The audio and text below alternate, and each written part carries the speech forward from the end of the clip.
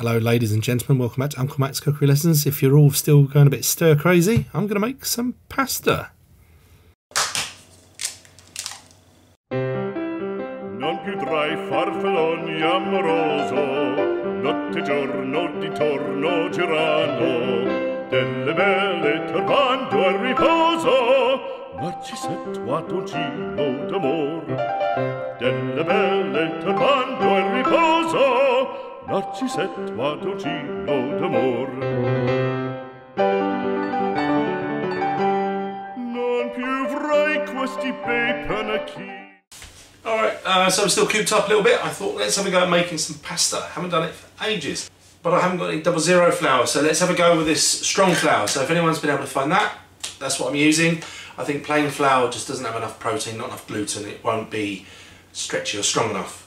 I'm going to use eggs. I've got an extra little bit of water if I need it. But otherwise, yeah, it's a very, very basic kind of recipe. I'm just going to crack on with it now and let's see how we get on.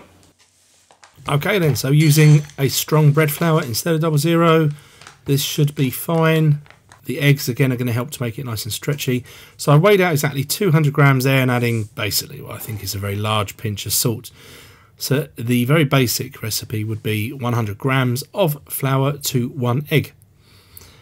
Tip your flour onto your work surface or put it into a food processor if you want to do it that way, that's fine. Make sure you've got a really good well with the side walls are a dam here, and that is to stop this liquid egg from escaping, running all over your work surface, which believe me, I've done many times and got this wrong and started over again. But you can see as you sort of progress here, scraping in from the sides, that thin liquid sort of becomes much more like a slurry, and as it gains viscosity, that's a good word for me, it's much less likely to escape. You can obviously just do this, if you like, this part in a bowl first and then tip it onto your work surface if you want to knead by hand, but you'll find that you sort of leave quite a lot of residue in the bowl, and this way I just think, okay, well, we're only making one bit of mess, so that's why I'm doing it this way. My bench scraper is going to come in handy here. I'm going to use it to help me sort of cut it in a second. So I thought, normally I do a little bit of a history of a thing, but pasta's so well known, everyone knows Marco Polo went to China, the end. Maybe not. He went there in 1271, and I checked on Wikipedia, and there are actually accounts of pasta-like substances and doughs dating back to the 1st century AD.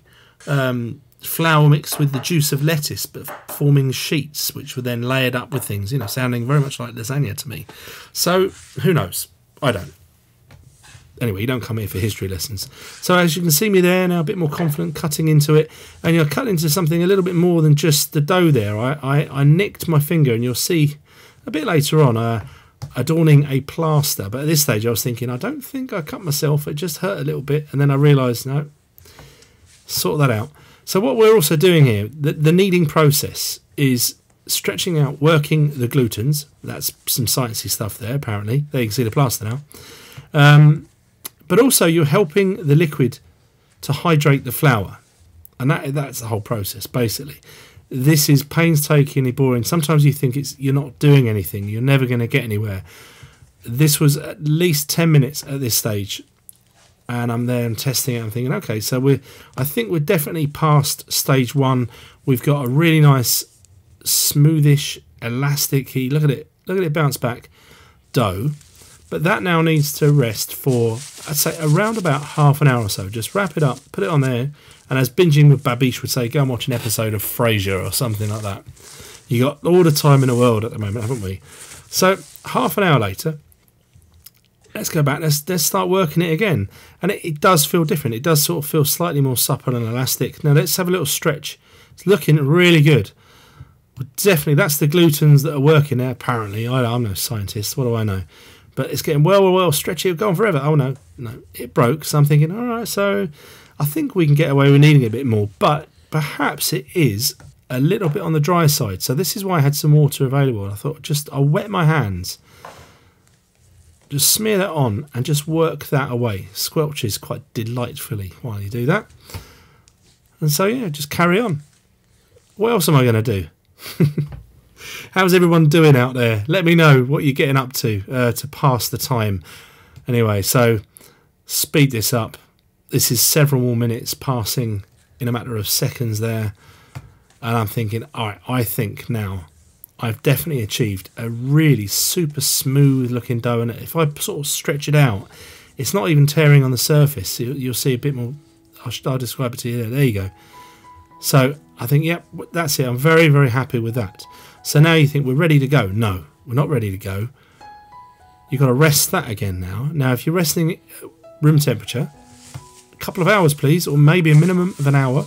I know, it's really frustrating, but this is not fast food. This is slow food. This is 2 hours later. You can, of course, wrap it up, put it in the fridge and leave it overnight. I decided I'm just going to use a third of it today.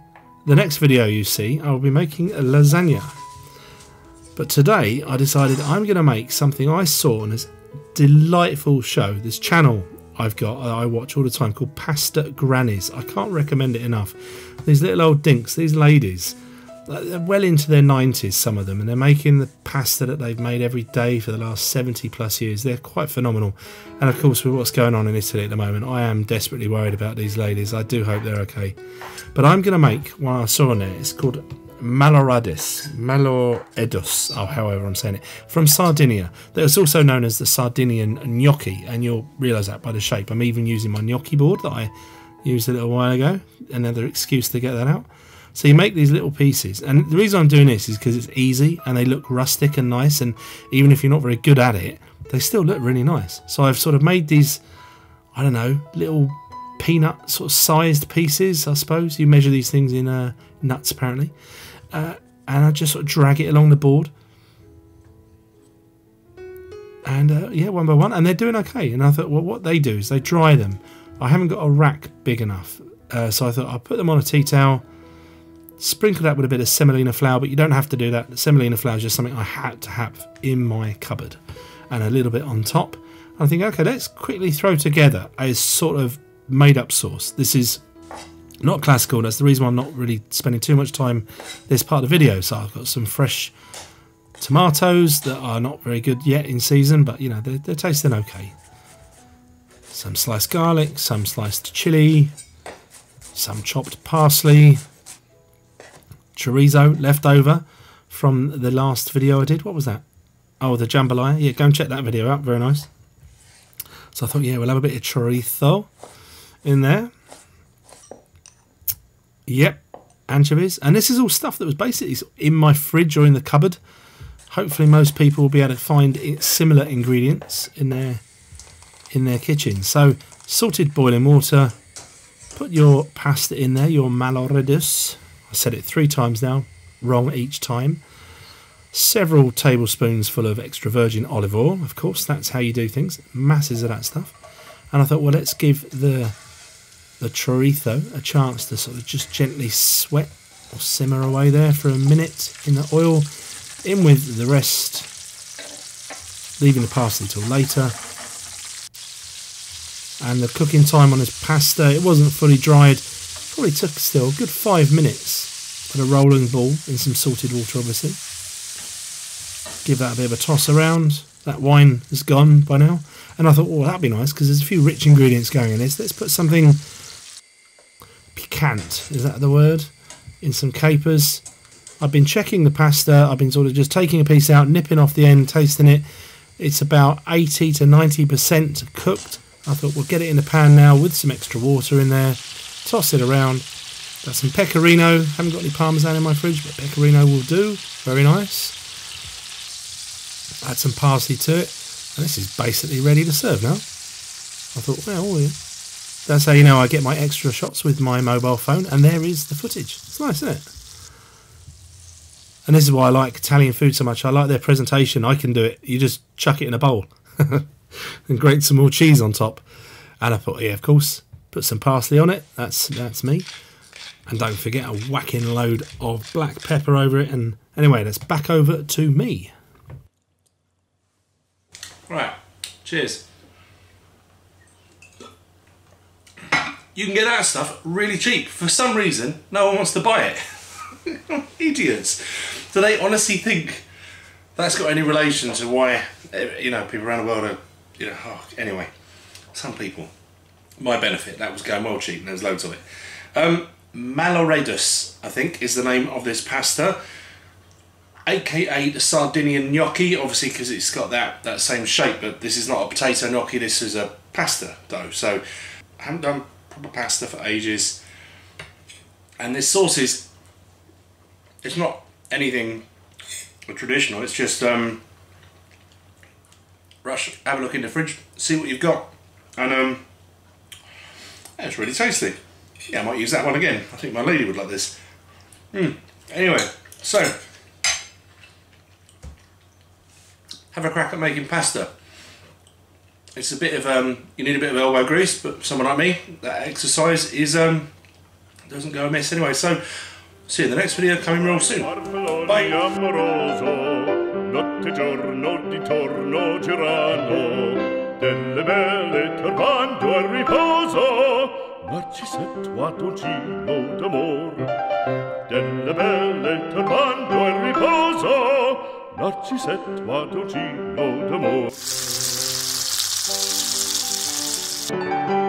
Non più avrai questi bei panacchini,